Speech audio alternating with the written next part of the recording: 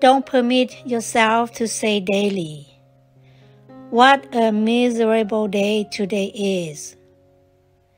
Instead, say, "What a beautiful day today is." Whether there is rain or sunshine, train your tongue to say, "What a glorious day." Your lips will train your mind to see the world in a different way.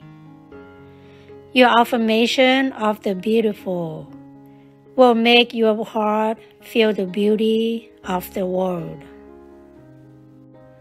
There is beauty in every soul, glory in every spirit, softness and tenderness in every heart. But you must open your eyes to see it. The more you exercise yourself in the direction of love and sympathy, the stronger you will grow in that direction. Repeat the habits that make for joy, happiness, and uplift. Destroy the habit of hatred and bitterness. Develop the habit of love and understanding. It's a belief that everyone is called into existence to create something, to contribute something in the world. There are two groups of people who achieve success. 1. There are people who have unusual gifts, such as genius. 2. There are people who through hard work are also achieving the same goal. The requirements to success are to have a definite goal in mind and to persevere in its pursuit. If your smile does not flow from within, you can force it to appear on your lips. Repeat this process for a period of time. Your smile will become genuine. It will emanate from the depths of your cheerful heart. Have a moment of silence every day. Will deepen the stream of your life, and it will bring you fuller of joys.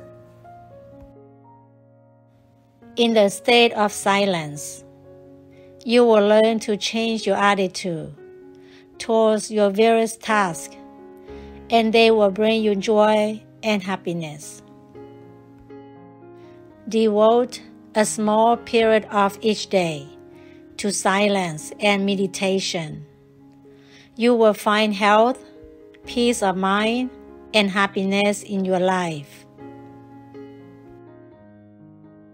There are power, wisdom, love, and sympathy within you, but you must dig a channel in your consciousness for them to express themselves. Every experience of your past, let retain in memory only its sweetness and its joy. A man has been given a will to do as he chooses. The will must be trained in order to grow into a perfect instrument to achieve perfect results. An undisciplined will, like an undisciplined mind, will waste its energy in petty, useless directions without creating anything. The most essential goal of self-education should be to develop the ability to do what is most necessary, not what is most pleasing. Your will must be trained to learn to do one thing at a time. Center all your efforts on one thing until the thing is done well and thoroughly, and until all the creative powers have found full expression. The mind may think thoughts, the imagination may see visions, but the will, with concentrated effort, must take these thoughts, visions, and translate them into reality. If you have not learned this lesson of the world yourselves, you must at least press it upon your children. Men may be divided into 3 groups: those who will, those who won't, and those who can't. Those who will are the backbone of civilization. They are the souls of who create, who provide, and who overcomes obstacles.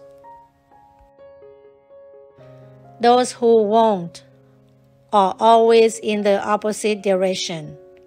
They oppose everyone and everything. They are not the ones who build. They are the ones who destroy. Those who can't are the ones who always fail. They don't have the ability and knowledge to do anything.